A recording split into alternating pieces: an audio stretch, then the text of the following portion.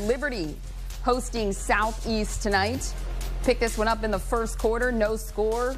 And it's Briar Pecana who's going to haul it 5 yards to the 41.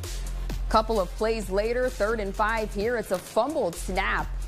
And Booch Gennardo is going to get the sack, and some good defense there by the Leopards. Southeast punting, and DeJuan Moody is going to return this one 25 yards to the Southeast 43 before he's brought down. Ensuing drive, it's Shamir Franklin who's going to haul it 28 yards. He's going to take it down to the 15. Next play, it's Moody who's going to call his own number, and he takes it in for the 15-yard touchdown. Liberty gets the win over Southeast tonight, 39-19. 3 straight wins for the Leopards. They finish out the regular season at 5-5.